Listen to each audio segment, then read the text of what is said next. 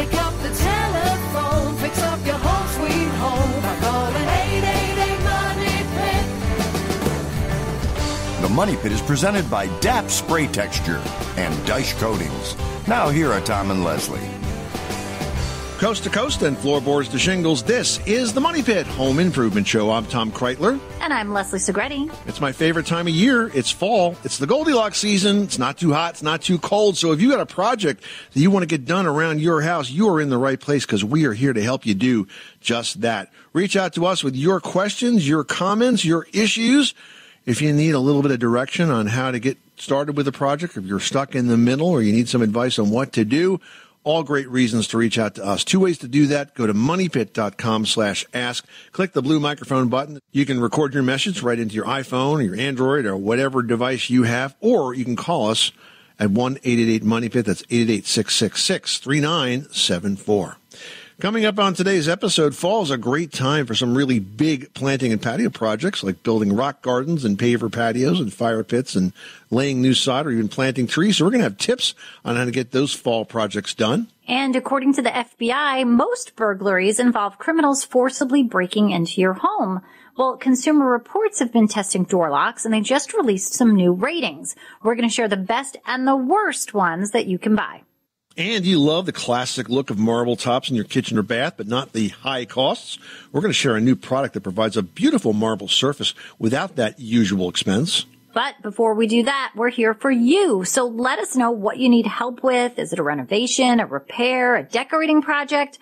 We'll reach out because we've got the tips, the ideas, and the inspiration that are going to help you avoid all of that home improvement perspiration when it comes to fixing up your spaces. So let's get to it. The number here is 1-888-MONEYPIT, 888-666-3974. Or again, for the fastest possible response, go to moneypit.com/ask. Ed and I was on the line with a heating and cooling question. What can we help you with today? I've got a home that's it's a ranch style on the basement, about 3,000 square feet, and probably half of the upstairs, the living room and the kitchen and dining room, is cathedral ceiling. That part of the house seems to stay about 10 to 15 degrees warmer than the rest of the house. I've had the AC checked, and they say the size is adequate. But I was wondering, is it insulation problem, and is there a way to correct that? Well, it's basically heat loss. And yes, whenever you have a cathedral ceiling, you can't get as much insulation in that ceiling structure. And because heat rises and you've got that ceiling up there, you're going to have a warmer second floor. So how do you combat that? Well, there's a couple of things. One of which is, do you have ceiling fans up there? Yes. Right, and the ceiling fans are not helping. Are they pushing that warm air down so that it can be cooled in the summer? It helps, but it's not enough. One of the things you might want to do is considering supplementing that second floor with a split ductless system or a mini split ductless. It's usually easier to do that than to overrun the main air conditioner to get the second floor cooler. And in the long run, you'll use less energy that way. Sometimes in depending on the home design, you're going to get a warm area of the house that just can't get enough air delivered to it because of its design. You know, in my home, I've got an office on the west side of the house, and it just happens to be pretty far from where the air handler is, and so it always stays a bit warmer, and I put a split ductless system in there just to kind of supplement the central air. We still have central air in the same space, but the split ductless supplements it quite nicely and does a really good job of keeping it very cool and comfortable in those warmest summer days. So I would suggest you consider that as an option here. Okay. Now, would it help to put a power vent in the roof? No, because you don't have an attic. You have a cathedral, so there's no attic space there. Plus, those attic exhaust fans typically take as much air-conditioned air out of the house as they do hot air because they depressurize the attic so much that they tend to draw it down into the house and steal some air-conditioned air at the same time. Okay. All right. That makes sense. All right, Ed? All right. Thank you. You're very welcome. Thanks so much for calling us at 888-MONEYPIT. Now we're going over to Alaska, where Mary has a question about siding. How can we help you today? We recently sided our house with concrete siding. Underneath is plywood and then Tyvek. We use 4x12 panels that are pre-painted. They're attached to the plywood walls. Okay. My question is, do I need to caulk where the batten attaches to the panels? And secondly, do I need to caulk the nail holes on the batten? Well, you wouldn't caulk with the batten attaches to the panels. You might use an adhesive in that area if that's recommended by the siding manufacturer. In terms of the nail holes, generally you don't have to caulk nail holes. As long as you're not smashing the nails in and breaking the siding, they're usually tight enough around them where you do not have to caulk each individual nail head. The nail holes have broken through the painted surface. So if they broke through the painted surface, it's not a bad idea to touch them up with a little bit of caulk, but I wouldn't be too concerned about it. Okay. Thank you very much. You're welcome, Mary. Thanks so much for calling us at 888-MONEY-PIT. Adam in Rhode Island is on the line with a leaky skylight. What's going on? I have a bay window in my bedroom that is below a skylight, and for a while it started to create those brown stains on my ceiling, but for the most part, the biggest problem was there was a leak in the bay window. So my father and I went up there, we put a new flashing kit on the skylight, and it seemed to help the problem, but it did not eliminate the problem. And I had a contractor friend over who took a look at it as well, and he noticed that if you go on the outside, the bay window abuts the gutter, where the gutter attaches to the roof above it. And it's his opinion that there should be perhaps some 6 to 8 inch gap there between where the gutter meets the house and where the bay window starts. So it's his opinion that the bay window might have been improperly installed. So it sounds like the bay window is up too high. Is that what you're saying? So it basically goes right up under the gutter? Right. There's certainly no separation between the soffit, but there's also no separation from where the gutter meets the house either. All right. And does the bay window have its own roof on it, or is the roof sort of built into the soffit structure? No, it's under the overhang. Oh, it is under the overhang. Okay. Mm-hmm. Is it possible that the gutter is overfilling and perhaps the water's backing up through the gutter, getting into the soffit and running into the bay? I thought that at one point, and I have gone up and checked, and the gutters are clean. Okay.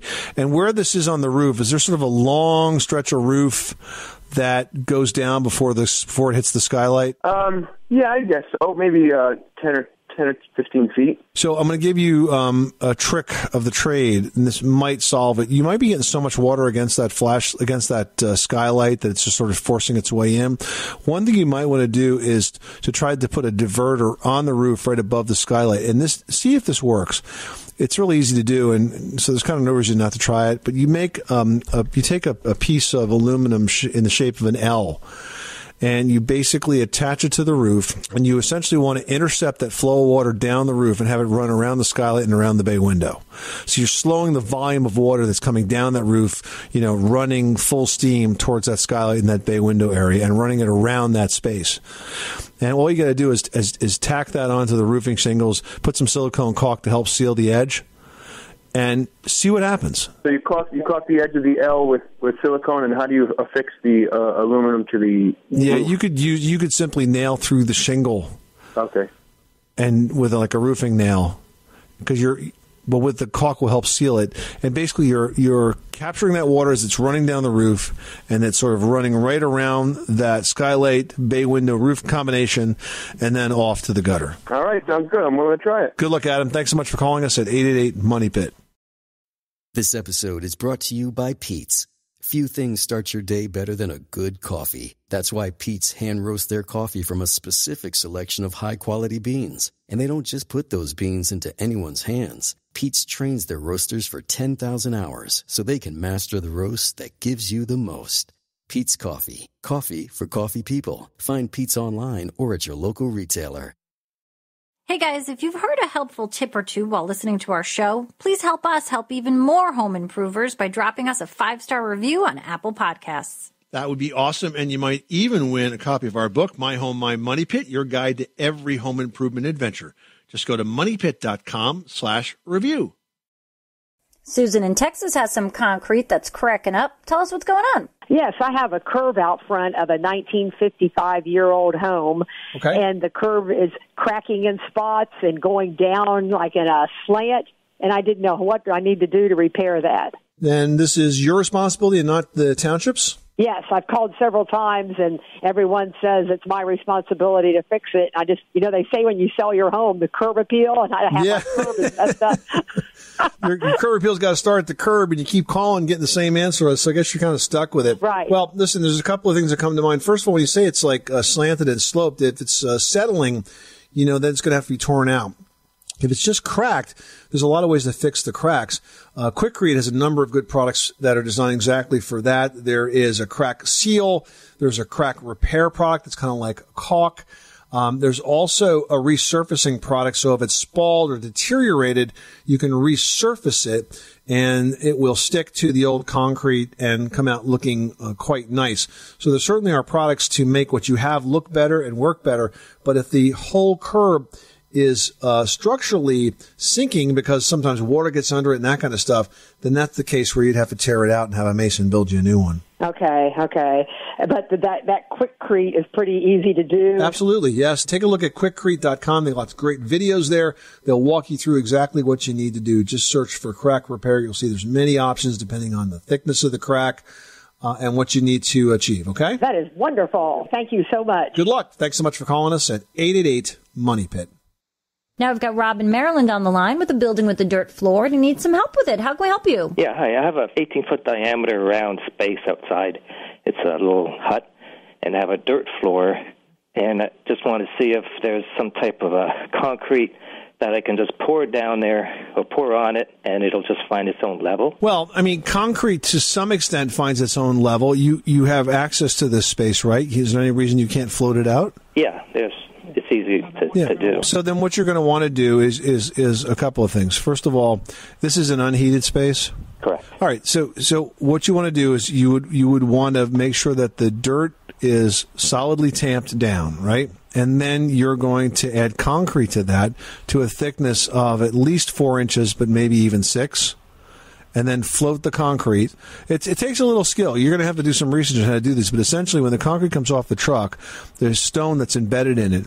And as you spread it out with a shovel and a rake, you sort of float it. You shake it with a float, a trowel. It's like a big trowel. And then the stones sink to the bottom of the concrete, and sort of the cream comes to the top, and that's what gives you that nice finish. And you'll sort of work the concrete smooth and then work your way out the door. So I think it's as simple as putting in a concrete slab floor. Is there anything like a dust cover? Yeah, I mean, there's plastic dust covers and things like that, but I mean, you want a floor that you could actually use. So the concrete is the best way to go. Okay. All right. I mean, you could probably do something with brick pavers, but it'd be a lot of work because you'd have to cut all those round edges. All right. Well, thanks a lot. Good luck with that project. Thanks so much for calling us at 888-MONEY-PIT. Well, fall is the perfect season for working outside and taking on some really big planting and patio projects, like maybe building a rock garden, a paver patio, a fire pit, laying new sod, or even planting trees. So here are a couple of our favorites to get you started. First, let's talk building a fire pit. This has to be one of the most popular projects ever for this time of year. And it's really not that hard to do. The most important step is picking the right location. You will be aiming for a sweet spot, not too far from your back door, but also not too close to where sparks can fly off the fire and land on your house roof, or where the heat can melt your siding, which frankly is surprisingly common. In all the years I was a home inspector, Leslie, I'd see that very telltale sort of arched, bent up, shriveled up siding, overheated sort of mark on the side of the building. I know that they got their grill or their fire pit too close to that wall. Yeah, just way too close. Now, to build a fire pit, you want to use landscaping stones. And these are large bricks about 2 to 3 times as big as a regular brick. And they come in shapes to build either square or round fire pits. Now, to install them, you need to prepare a solid and level base of well-packed gravel. And then you simply stack the big landscape stones on top of each other and let gravity do the rest. Now, another great project for this time of year is to build a rock garden or a water feature. The weather is perfect for this kind of very heavy work. And it's a lot easier to get it done now and only have to add the plants and finishing touches when spring arrives. Now, one part of this project that often gets DIYers tripped up is figuring out the best layout. So here's a trick that we found that can really help, and all you need is some rope. You just use that rope to define the borders of your rock garden or water feature or whatever other element that you want to build. And once you have it down, just look at it. Does it look good? Do you like it? Are you going to use it well? Are you going to enjoy it from every vantage point in the yard? You know, all of those things. And then once you know it works, you got it. Yeah, for example, like if the rock garden is along a path, will there still be enough room to walk by? Or what if you needed to run a lawnmower over the path? Can the machine fit? You know, if you take time to think through the total layout, use the little rope trip, you can really make sure the job gets done right and works super well for your space. All right, we're going out to Dale in Kansas, who's working on an attic makeover. How can we help you today? Well, I bought this little house, and it's got a vent ridge down the center of the peak of the roof, and then one 2x2 square opening on the end.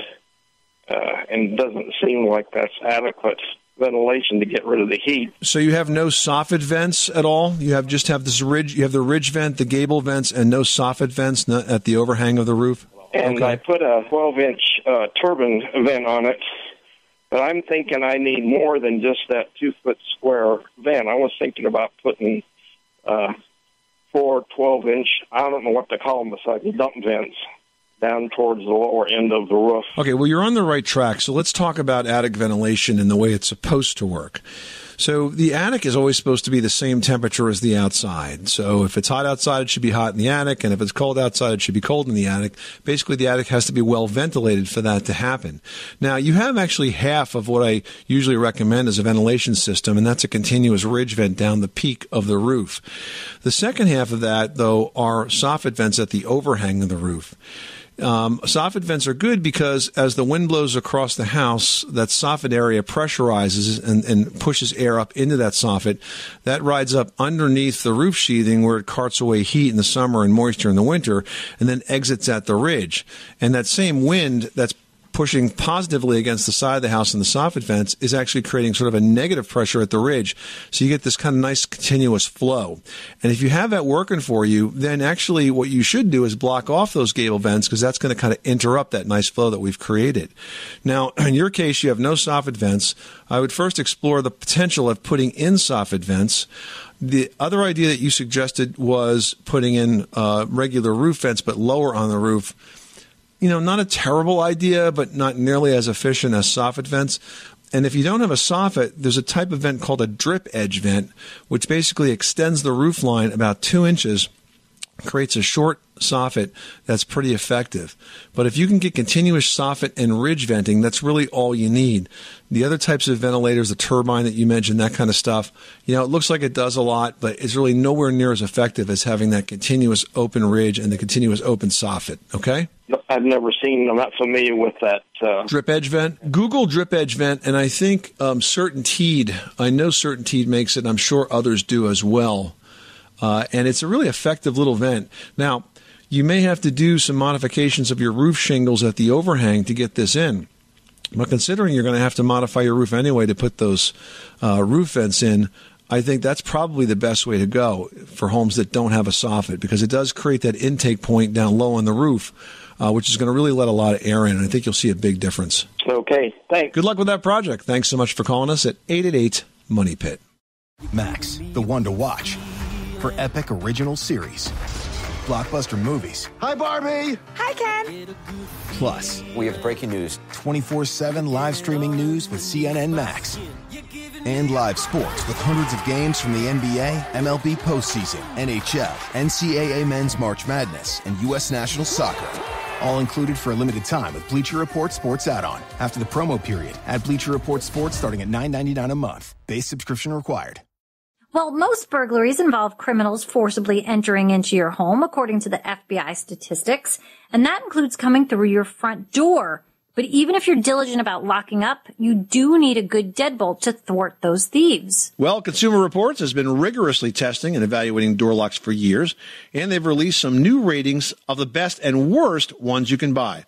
With us to share what they found is Dan Roklowski. Dan is the home appliances reporter for Consumer Reports. Welcome, Dan. Hi, thanks for having me. So you found that many of the deadbolt locks tested lacked a certain level of protection that you might want to expect when you're trying to secure your house. So tell us what you found and how you went about testing these things. Sure. So we conduct 3 what we call brute force tests. So that includes kick-ins, where we actually have a custom jig with a 100-pound steel battering ram that we swing into a door that is outfitted with each deadbolt. Oh, come on. That's got to be fun, right? I mean, that's got to be the most enjoyable part of the test. Brute force testing. It is very entertaining to watch, I will say. So yes, we do that. We raise the height of that battering ram every time, basically, until we get the door to break. And basically, the longer a deadbolt can withstand that battering ram, the better it does in that test.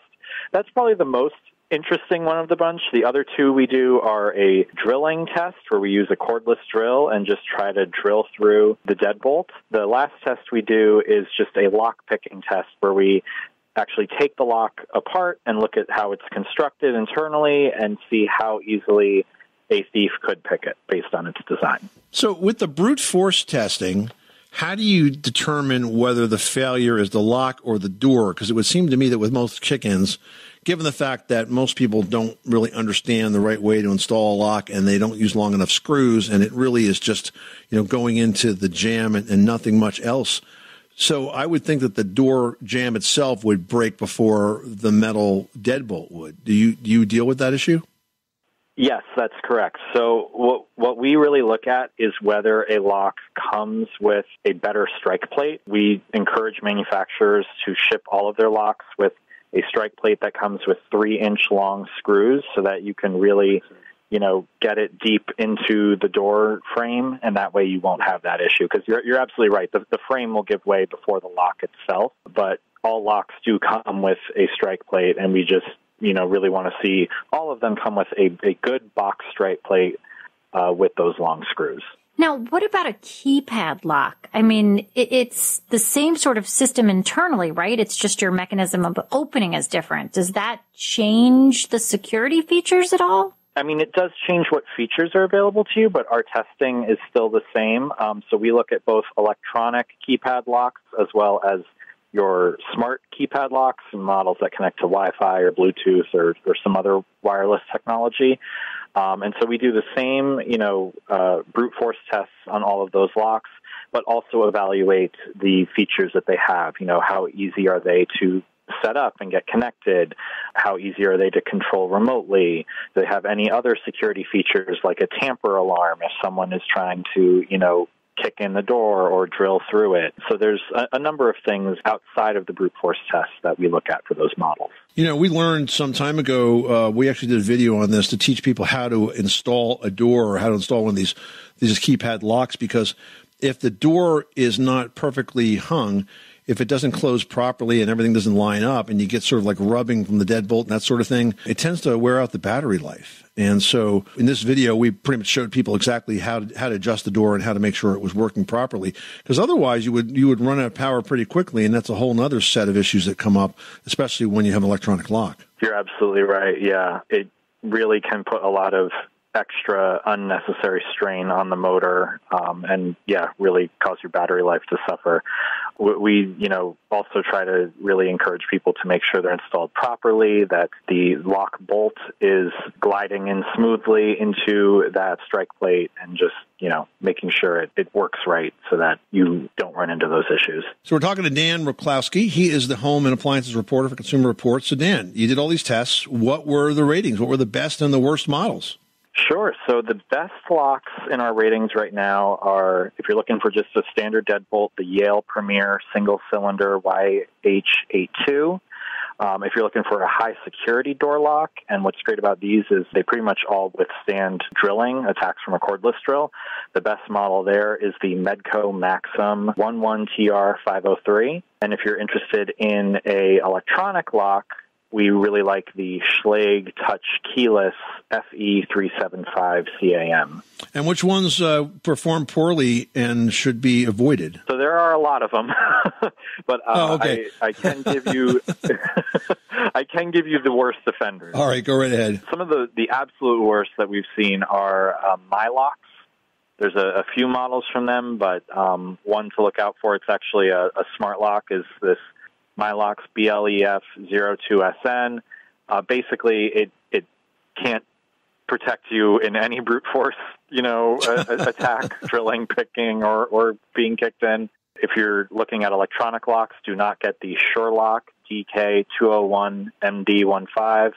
also highly susceptible to drilling, picking, and kick-ins. And as just regular deadbolts go, you'll want to avoid the Yale Edge series, YR82EB. It just goes to show you got to really be careful. Even within the same brand, one deadbolt can do fantastic in these tests, and the other just fails. Yeah, I think that was interesting. Yale was in the top of the best locks and also had one in the bottom. So you're right. You can't just go by brand. So, and that's why you guys are so specific about the locks that you test, and you give us the model numbers, because they do change, right? And you got to make sure that you're comparing apples to apples. These companies will make slight tweaks to the hardware here and there, so you really want to pay attention to that unique model number.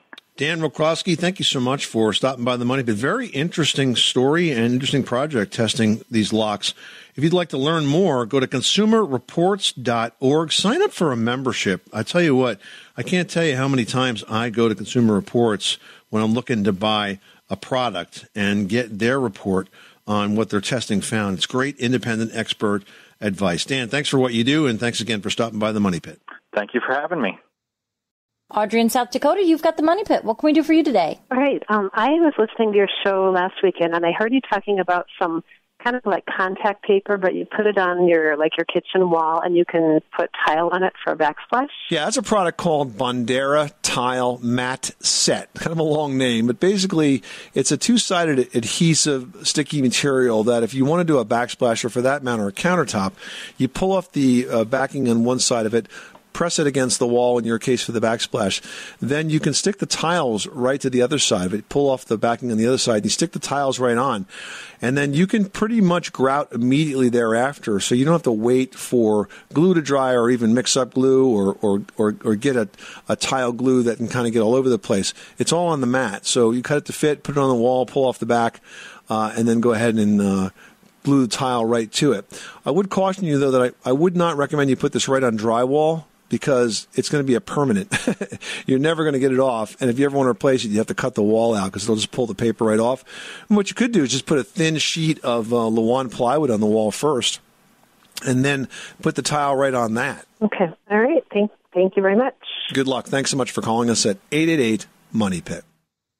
Well, if you love the classic look of marble tops in your kitchen or your bathroom, but not the expense, Dice Coatings is out now with a new product called the Marble Dream Resurfacing Kit that lets you create a beautiful marble surface in just a weekend. Yeah, it's a roll-on marble resurfacing kit that's so great for countertops, vanities, even tabletops. It comes in 4 elegant color schemes and even lets you create a real marble veined surface in just a few simple steps with no special skills needed. Now, you can create a tough, resilient marble surface with distinct, defined veins, or you can create one that has those soft, swirly veins. They are 2 very different looks, and you definitely have one that you prefer. So once you start doing your research, you're going to know exactly. It's really easy to use, no skills are needed, and everything that you need is included in the kit for just $169. And you'll find that Marble Dream Resurfacing Kit at DiceCoatings.com. That's Dice, D-A-I-C-H, Coatings.com. Heading to North Carolina, where Steve's on the line with a window question. What's going on at your Money Pit? Hi. I have a 30-year-old home where I put vinyl replacement windows in. And here in North Carolina, of course, we have very hot and humid nights. And one thing I noticed in the mornings that there would be condensation around, it's got the cross pieces in the panes of glass are internal, not external. But I would notice some condensation like around those and around the edges. And even some mornings they were...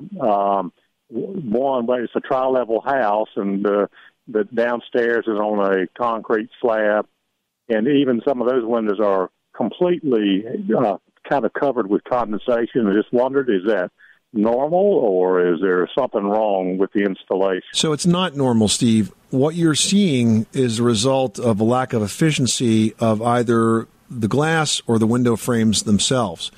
What's happening here is the cool that you're generating inside the house, that air-conditioned air, is basically chilling the windows themselves. And then when the warm, moist air on the outside of your house strikes them, it condenses. Because if you think about it, as you cool the air, it releases the water. Same thing happens when you walk outside with a glass of iced tea and you get water that forms on the outside of it. It's because of the condensation, it's because it's the warm air striking it. So it does point to a potential inefficiency of the windows. Now, because the moisture is forming on the outside and not on the inside, you don't have to worry about leaks and damage, but I don't think you should be seeing as much as you are. And it does speak to an issue that's potentially wrong with the windows themselves. Okay. I guess if I contact the manufacturer, because they are argon gas, I believe, the manufacturer, is that who I would contact, or the installer, or? So if the windows are covered by a warranty, I certainly would reach out to the manufacturer as well as the installer. I would reach out to both of them and raise the issue, explain it very clearly, send some photographs if you can, and see if they're willing to do something about it, because I sense that the windows are not insulated very well, because that should not be happening. Okay. All right. Well, thank you so much for your help. All right, Mario reached out to Team Money Pit. He lives in New Jersey and recently installed replacement windows himself. He says, I left the storm windows in place because I like that extra layer of protection, but I wonder if there's a downside to doing that. I don't really think there's a downside to do it. I mean, it's another layer of glass you're going to have to clean. You may find that you get some condensation on the back side of that, depending on how the temperature swing is between one side of the glass and the other, which you'd not get with the replacement window because that's insulated glass and it's sealed. I don't really feel like it's a bad thing you did. It's just inconvenient and kind of, it kind of defeats the purpose of replacing the windows. So go ahead and live with it now. But if you decide ultimately to take them out, I wouldn't worry too much about it. And I wonder how that looks. Like, does it look okay with an old storm window? Like, does that do anything to the frame or the trim? Yeah, that's a good question. It's going to look a little funky. It's not going to look like brand new windows. It's going to look like something is off. Sometimes you can look at stuff and pick up some like alternative to the normal installation. Like I see that a lot when I look at electrical panels and something's just not quite right, and you dig in, like, yeah, I know what they did. They put the black where the white should have been, or whatever the heck it was. So yeah, I think it's definitely not the right way to do it, but for the most part, I don't see it causing any harm. All right. Good luck with that project, Mario, and good luck with those new windows. Well, if you're planning to sell your house anytime soon, one of the best opportunities to get a qualified buyer happens during the open house. That's when you get to invite hordes of strangers to poke around every nook and cranny of your personal space. Well, Leslie has tips on how to survive the invasion and get your house ready to sell in today's edition of Leslie's Last Word. Leslie? Yes, the open house is like my worst nightmare. It's like painful. They're coming in, they're looking at everything, they're touching things. It's like I love to go look at houses, and we'll go to open houses often. And my kids are always like, does it come with this piece of furniture? Can I touch that? I'm like, it's not yours. Don't touch it. Don't open it. And so I know other people would be doing that at my house. But you got to make sure that your house is ready to be seen so you can kind of relax and enjoy the process. So first of all, a buyer needs to really be able to envision their own life in that house. How are they going to live in the space? So clear the clutter. That is definitely something you want to do. And it also opens up the rooms. So definitely think about removing anything larger or extra pieces of furniture. Just show people that there's a lot of space, space that's there that you forgot about, which is why you're moving in the first place. Now, buyers aren't going to notice if your home is spotlessly clean, but they are going to notice if it isn't. So hire a cleaning service, help make it sparkle. You can even have them just do it once before the first set of open houses, and then you can kind of just maintain it for the next upcoming ones. Now, odors, super important. Nobody wants to buy a house that smells like your pets, or if you're a smoker, nobody likes a stinky house. So you can neutralize those odors by scrubbing the walls, shampooing the carpets, keeping your litter boxes clean. Think about also beautiful finishing touches in the house. New towels in the bathroom, a beautifully set dining table. These things kind of make an impression. Outside, trim the lawn, weed the landscaping, prune the shrubs. And once the day of the open house shows up, guys, leave. Don't stick around. Nothing makes buyers more uncomfortable than if the owner is there. They're going to feel more excited. They're going to show more interest. They're going to ask more questions. It really is great. Make sure your realtor knows all the awesome features and great standouts of the home. This way they can really speak comfortably about your house, and you don't have to be there. Trust me, you don't want to see the people walking all around your space. That is so true. I say the same thing about home inspection. Get out. Get out. Can't help it.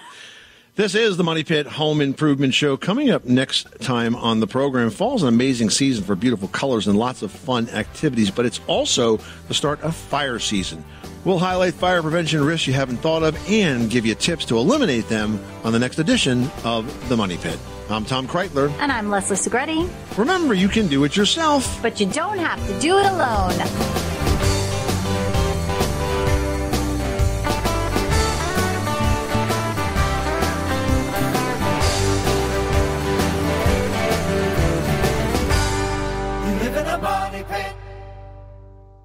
It's time to get your checking account to zero with free checking from PenFed. That's zero ATM fees, zero balance requirements, and zero time spent waiting for your paycheck to direct deposit because you can receive it up to 2 days early.